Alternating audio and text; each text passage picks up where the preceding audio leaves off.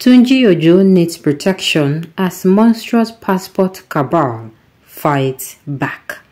Welcome to the news and thank you for tuning in to listen. Please subscribe to our channel to get notified when we post hot juicy news updates. Please click on the notification bell. It is not a coincidence, no, and we members of the Renewed Hope Collective, RHC, saw it coming. We didn't know it would be so soon. The Monstrous passport cabal is after him for daring to break their stranglehold on long deliberate delays in passport production, which was costing the country billions of dollars in foreign exchange, but was hugely profitable to the cabal. Tunji Ojo belongs to an unenviable select group of change makers who predictably would incur the wrath and ferocious resistance of the sectoral cabals, profiting from the existing modus operandi in their need of cleansing. The minister reminds one of the late Chief Bola Ige, who promised to turn stone into bread in the power sector, having been appointed Minister of Power by former President Olusegun Obasanjo. But his talk and work suggested that he was indeed going to turn things around, but the powerful and desperate energy sector cabal frustrated his effort until he was eased out.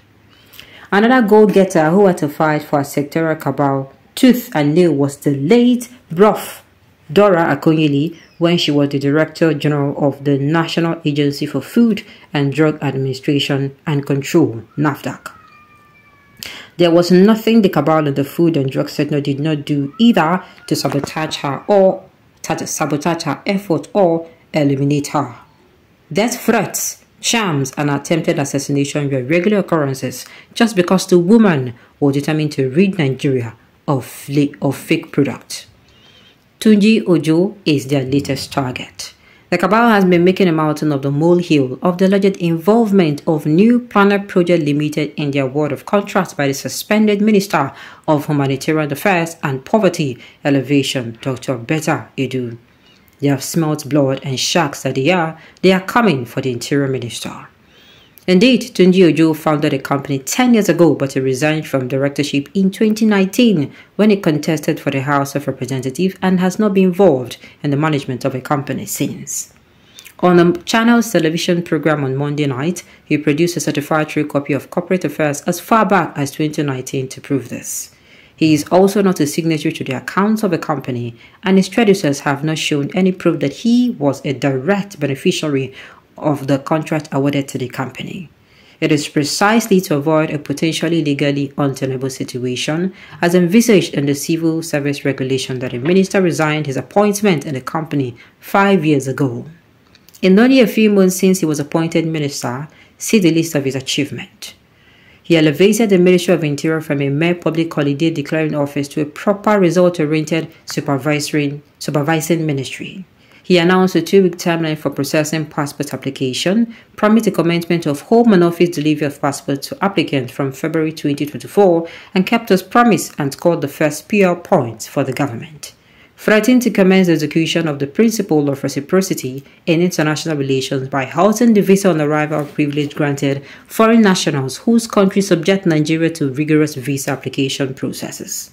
Commenced personal upload of passport photographs on NIS passport application portal and establish more e-passport offices in Europe. Led the advocacy for fair compensation for paramilitary officers, insisting that their salaries must align with those of Nigeria Public Force personnel. Commenced arrangements to set up a functional pension board for paramilitary personnel as a mechanism to secure the future. Cleared fines and compensation worth 585 million naira for 4,068 inmates nationwide on account of their inability to pay the fines as penalties for crimes committed, all in an effort at prison decongestion. Improved operational capacities of agencies and parastatals under his ministry to the extent that popular governance, policy and strategic management expert Dr. Joe Abba documented the pleasant outcome of his random visit to the Nigerian Immigration Service headquarters. The cabal is not blind. The cabal was to destroy what is fierce, positive change. The Renewed Hope Collective, RHC, wants the public to know that it is the passport cabal that is behind the company of calumny against Tinubu and nothing more, nothing less. We urge President Tinubu, GCFR, to maintain focus on steadfast in the implementation of this Renewed Hope agenda, but to be mindful of beheaded snakes in the system who do not wish him and the country well. The fight is bigger than Tinubu, bigger than his office, and bigger than the ministry. The president who sent him on this mission for renewed hope must protect him from a monstrous cabal that threatens to swallow him alive. Renewed Hope Collective, Abuja, and in diaspora, Mongono Street, Kubwa, Abuja. Well, let me tell you people, I do not know what to say, but if you are going to be exonerating Tunjik or Joe, what about the Minister of Humanitarian Affairs and Poverty Alleviation? If you are coming out to say this man is not guilty, then I am saying the way you have said he's not guilty, fast, you should also come outside and say, what am I saying?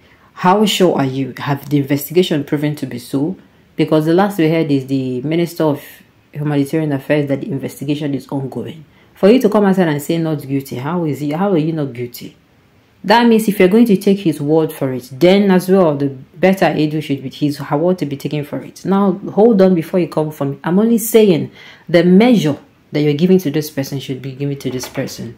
You did not take this person's word for it. Oh, I am not guilty. I am innocent. They're trying to frame me up. They're trying to rubbish my reputation and my character.